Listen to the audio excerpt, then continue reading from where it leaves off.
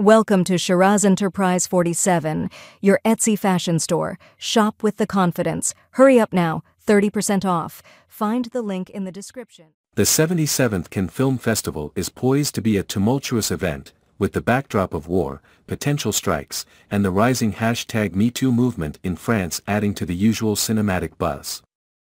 The festival, which kicks off on Tuesday, will feature a diverse lineup of films, including Iranian director Mohammad Rezalov's The Seed of the Sacred Fig, Francis Ford Coppola's Megalopolis, and Hamza Ali Abbasi's The Apprentice, starring Sebastian Stan as a young Donald Trump. The festival will also showcase Judith Godrèche's short film Moi Aussi, which documents stories of sexual abuse.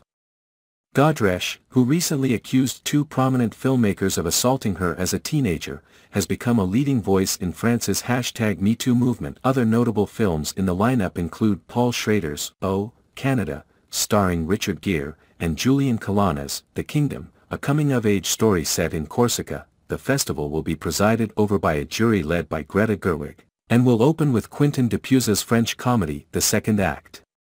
Meryl Streep and George Lucas will be awarded honorary Palme d'Or awards during the festival. With its mix of political tension, social activism, and cinematic ambition, the 77th Cannes Film Festival promises to be a memorable and potentially transformative event.